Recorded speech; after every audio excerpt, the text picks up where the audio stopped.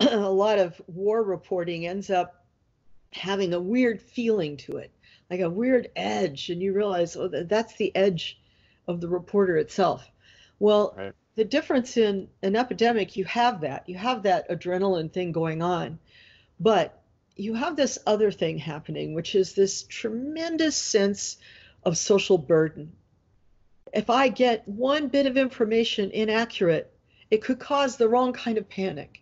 It could lead people to do incorrect things and other people die. I have covered wars as well as epidemics and political stories and so on.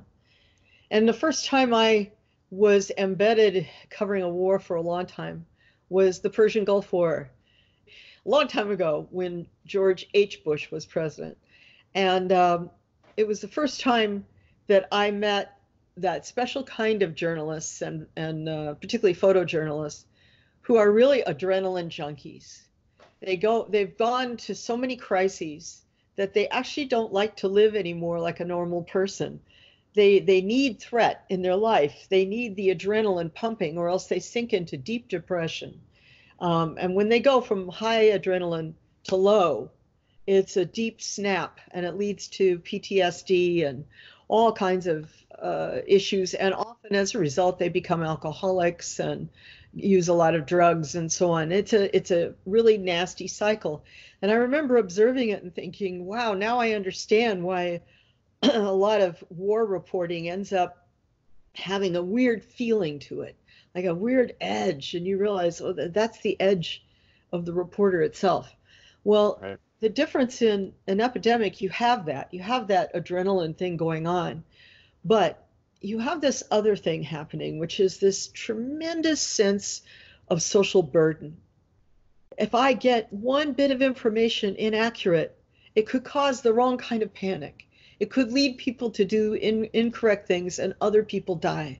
And the burden is so great that I know I'm not alone. I talk to my colleagues. I know they feel the same way. You lose sleep. You wake up in the middle of the night going, "Oh my God, did I misstate this? Did I get this wrong?" And the sense of guilt, of shame, any error, it's overwhelming. And I have to say, I actually lose sleep when somebody who might just be a snarky jerk, posts on Twitter that I made a mistake, that I was incorrect.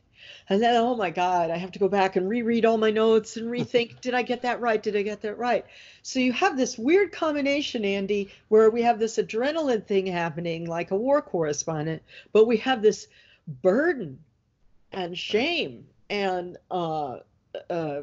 just the level of detail that we feel we need to know about the science, about the social behavior, about the politics, the economics, the local politics, the international politics, everything. It's all got to be somehow in here all the time and Right. working properly.